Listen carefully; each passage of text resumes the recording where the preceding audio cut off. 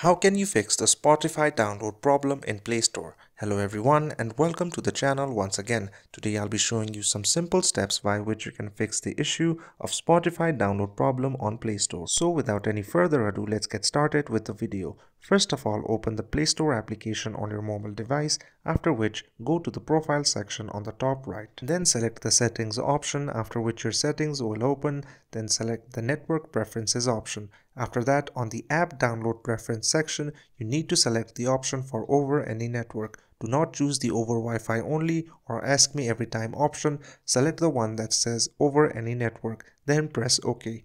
After that, go to your settings, then manage apps, or simply long press on the Play Store application and then open your app info. After that, on the bottom prompt, you'll see a lot of options. First of all, you have to press the clear data option. Then you have to press the uninstall updates option. After that, you have to press the force stop option. Please make sure that you follow this same exact order. First of all, clear your data.